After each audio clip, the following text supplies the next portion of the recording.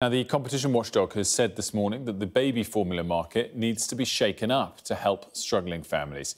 The Competition and Markets Authority has set out a number of concerns over the price of formula milk. They say not enough is being done to protect consumers from price rises, with retailers often passing on increases in manufacturing costs in full.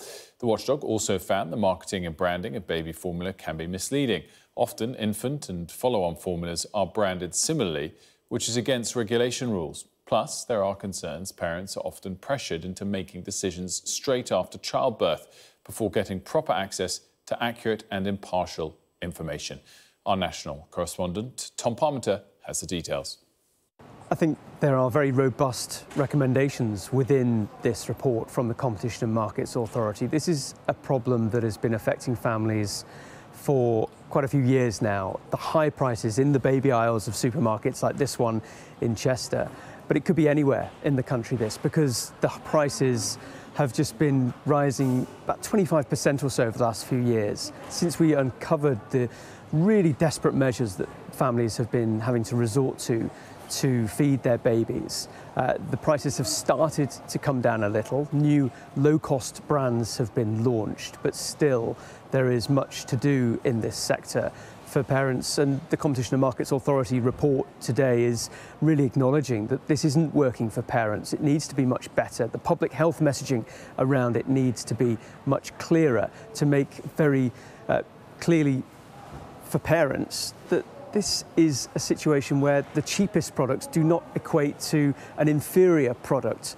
And quite often within this sector, there's a big degree of emotion. These are tired, stressful moments, those early weeks and months of a baby's life, and trying to make those decisions, juggling it with breastfeeding, whether that is or isn't working. These are difficult moments for parents, and it needs to be much better. And the Competition and Markets Authority also calling for better competition between manufacturers and retailers. If we take a look at the aisle here, you can see lots of different offerings, but actually there's only 3 manufacturers behind the brands that you can see on the shelves here.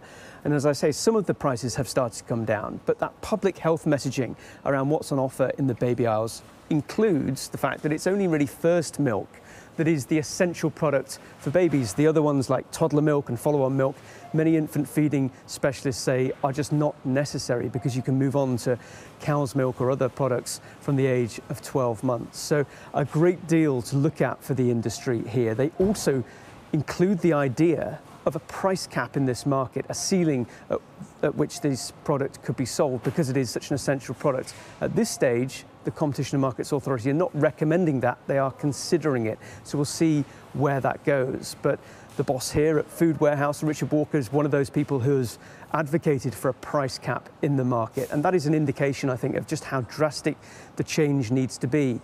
One charity, Feed UK, have said today this is a broken system, and it needs the urgent attention of not just the Competition and Markets Authority, but also governments, who will be looking at the recommendations being made in this report and a final report that will come at the start of next year.